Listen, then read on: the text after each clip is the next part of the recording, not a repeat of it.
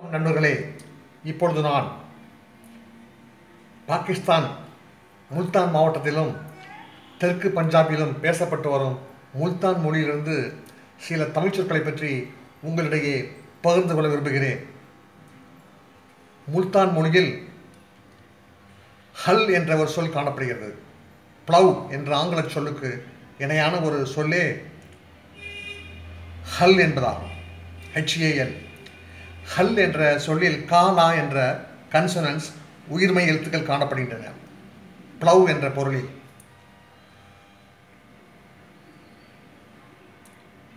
இந்த முல்தான் சொல்லான ஹல் கானா என்ற எழுத்துக்களுக்கு பின்பாக ஒரு பா என்ற எழுத்தை நாம் கூட்டிப்படுத்தும் என்றால் அதை கலப்பை என்று படிக்கலாம். ஆக கலப்பை என்ற ஒரு தூய தமிழ் சொல்லானது அங்கே முல்தான் மொழியில் ஹல் என்று வழங்கப்படுகிறது. பா என்ற எழுத்தை விடுபட்டு இது ஒரு சூத்திரமாகும். தமிழ் மொழியில் பா என்ற எழுத்து காணப்பட்டால் அது பிற மொழியில் விடுபட்டு காணப்படும், மிக்கவாறும் பெரும்பாலும். அதுபோலவே பிற மொழிகளில் பா சா என்ற எழுத்துக்கள் அதிகம் காணப்பட்டால் அதை தமிழ் மொழி படுத்தும் பொழுது அதை நாம் விட்டுவிடலாம். ஆக தமிழ் சொல்லான கலப்பை ப்ளவ் என்ற ஆங்கில சொல்லுக்கு இணையான தமிழ் சொல்லான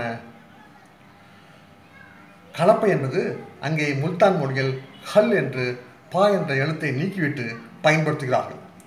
மேலும் நண்பர்களே, முல்தான் சொல்லில் பாத் என்ற ஒரு முல்தான் மொழியில் பாத் என்ற ஒரு சொல் காணப்படுகிறது. PATH, பத்.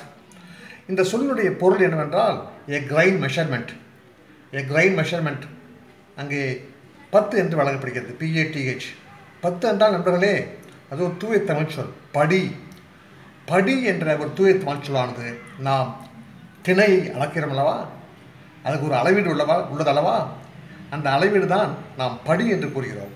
அந்த படி என்ற ஒரு தூய தமிழ் சொல்லானது திணையை அளவிடும் குறியீடானது அங்கே முல்தான் மொழியில் பத் என்று வழங்கப்படுகிறது.